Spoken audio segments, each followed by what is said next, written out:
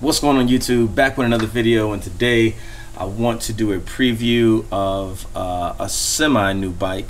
Not that new, we've had it for a while, but hasn't even been ridden on yet just because of a lot of things that's going on. So without further ado, I'm going to go ahead and introduce the bike.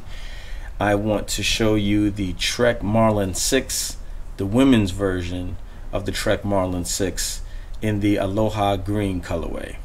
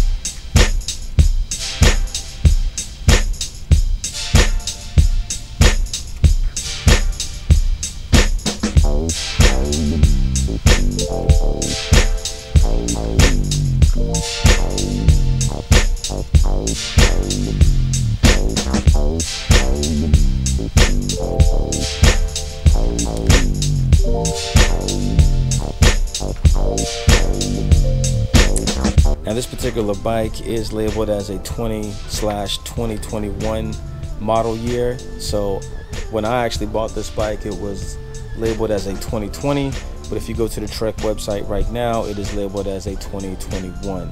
Cool thing about this bike is it retails for $650, and it comes with some pretty good specs for an entry-level bike.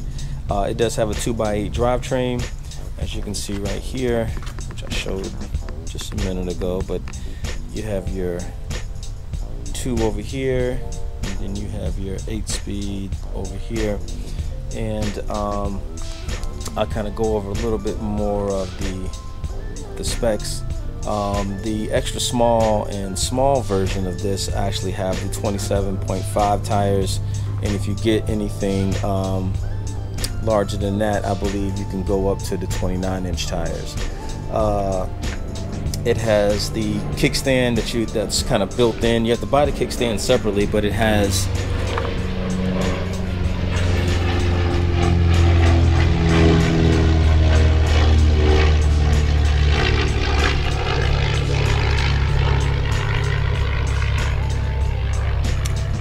a rack mount and kickstand mount already built in. The kickstand actually does cost, I think, anywhere from $12 to $15 extra, but the holes are already built in for it to go in. It's backed by the Trek's lifetime warranty. You have Shimano cranks, you have the Shimano Altus derailleur, and again, it is a 2x8. And it's built on the Silver Alpha aluminum frame, which is a pretty good entry-level frame as well. Trying to see some other specs that I can give you for it.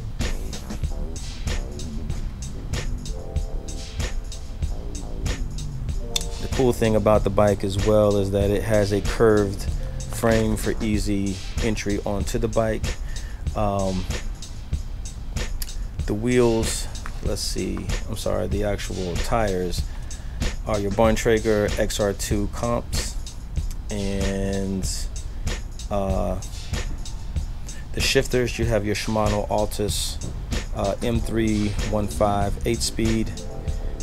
The front derailleur is the Shimano Altus as well, and your crank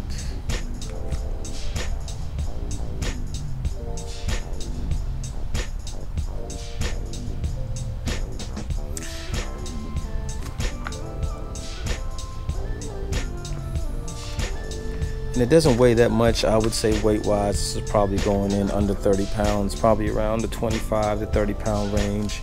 You see your Suntour XCT fork in the front. It does have a lockout as well. And so yeah, just for the basic components that you get on the bike for $650, I think this is a pretty good deal, better than the Marlin 5, because I get a lot of questions about some of my other bikes as far as the GT Aggressor and the GT Avalanche and things of that nature, and those are still good entry-level bikes. But don't forget, there's other good entry-level bikes as well. And these days, bikes are becoming hard to find because of COVID. They're selling out like crazy, and I'm actually going to do another video. I'm going to hit about 5 or 6 stores. I'm going to hit some bike shops, and I'm also going to hit some local department stores and just see what bikes are in stock. But if you can find this for the retail price, I do think this is a great entry-level bike. Whether you get the man's version or the women's version, the Trek series is definitely a good entry-level series. You wouldn't have to do a whole lot of upgrades, especially if you can get the 2x8, which I think is only on the Marlin 6 and 7 these days. The Marlin 5, from my understanding, still has the 3x system. But if you can get one of these, you pay a little bit more, but I guarantee you it'll be an investment in the long run.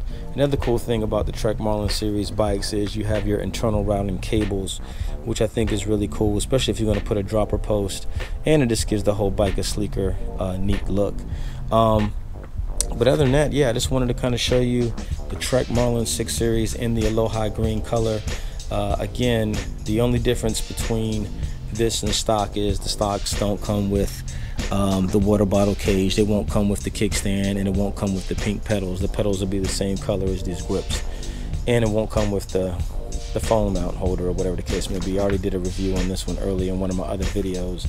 But yeah, this is a great entry-level bike if this is something that you can find. A lot of people these days are buying bikes, you know, to try to get exercises because they don't feel comfortable going to the gym. So there has been a surge in bike sales. The thing about this though, if you can't find it in your local bike shop, I know it's not selling on the Trek website anymore. That's where I actually bought it from when I bought it earlier this year. But even then, it still took a while to actually get delivered to the shop just because they were backed up. So nowadays, what I'm finding out is if you go on apps like OfferUp or Let Go, there's a lot of people who bought these bikes and are reselling them because they just don't have time to ride, or they just didn't get into it like they thought they would. And so you can find some pretty decent deals on those websites, on those apps. But other than that, guys, this is pretty much it. You can see the tires, like it hasn't even been ridden in the actual trail or dirt as of yet. It's brand new. Probably will switch the tires out eventually. I have some other Maxxis tires that I can put on there. But other than that, just wanted to give you guys a quick look at the Trek Marlin 6. And there are other colorways that it comes in if you were to get the women's version. There is like a purple, like plum color. I think it's called the mulberry color. And then there's another colorway called the Miami Green, which is kind of similar to this color, but just a little bit different.